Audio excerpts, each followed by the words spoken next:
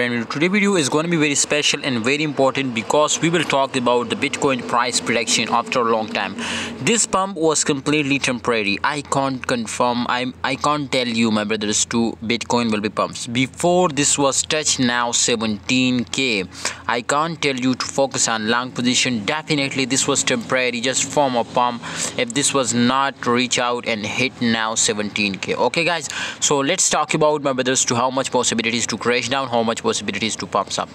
First of all, if you look out, my brother, this time it was already returned now after a huge pump. You can see here it was already starting crashing, but my brothers, maybe this was again pumps up for double top, okay, maybe for triple top, maybe for head and shoulders. So that's why you need to be active, and this time you need to be scalp. Otherwise, if you don't know, my brothers, you need to just wait now for a good moment.